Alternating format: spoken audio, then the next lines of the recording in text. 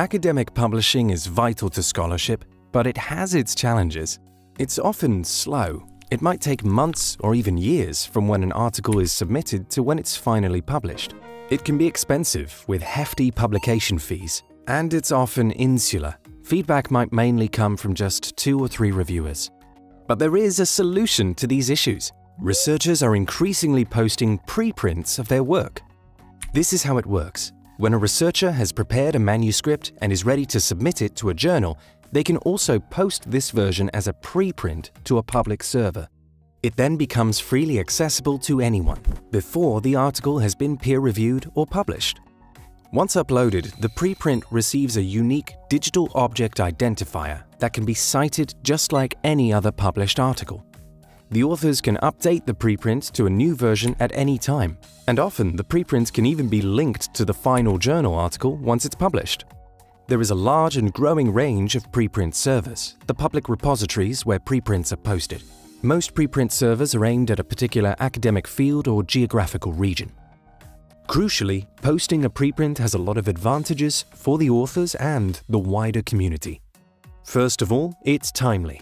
Posting preprints allows you to get your work out to the wider community as soon as it's ready with no delays. This helps to advance science as a whole, but it also means you can immediately lay claim to the ideas in your article without worrying that your research will be scooped.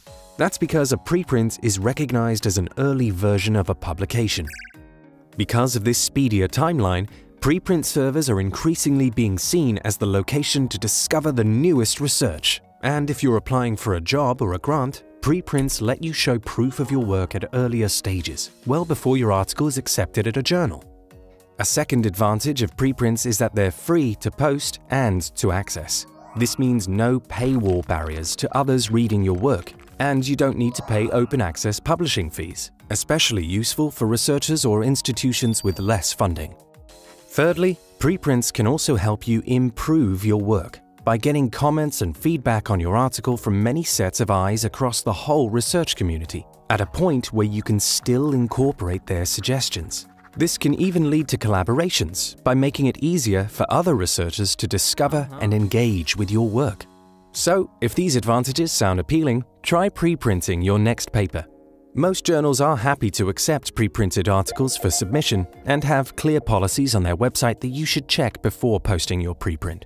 In summary, preprints can be a good way to get your work out as soon as it's ready, for free to a wide readership.